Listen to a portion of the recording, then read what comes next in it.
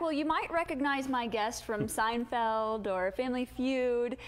So, Mr. O'Hurley, are you planning a Seinfeld reunion? No, I Jerry think was just in town. I know. Isn't that funny? And you know, the ironic thing is that everywhere I go around the country with the show, Chicago, I find that either Jerry has preceded me or is following me. So I always leave, when I know he's following me, I always leave him a little surprise in the dressing room because we have.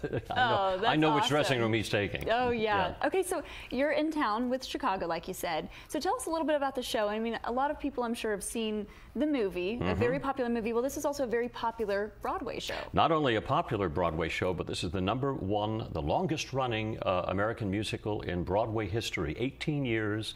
This has been running every single night on Broadway since its resurrection in 1996, actually. It started there. That's and incredible. it's been just an extraordinary run and sold out every night.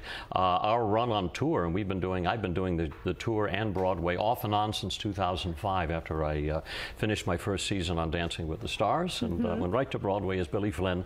But we'll be here at the Wagner Noel. It's going to be an extraordinary evening. We're sold out for tonight. We have a few tickets left for tomorrow night, so if they want to come see it, you're going to see one of the absolutely iconic shows in music theater history.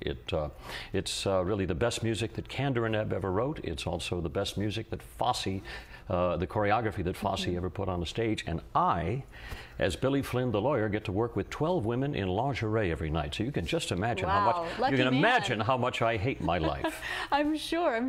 Okay, so just real quickly, the synopsis of Chicago. What happens? Chicago is set in the great jazz era of the late 20s in Chicago, and it was a wonderful dark it's kind of a seamy culture in period in our history, and it surrounds a chorus girl who actually murders her boyfriend on the side, and the lawyer comes in and gets her off because of the crime, because she is now a star. And that's Does it sound like the lawyer. Does it sound like the current mode today? Is that we hold our celebrities to different standards?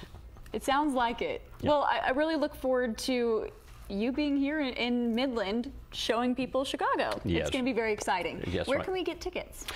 Tickets are on, I'm sorry, I don't know where you get tickets. Okay, well, we'll put something at the bottom of the screen so all right, everyone it's can see probably that. right there. There we go.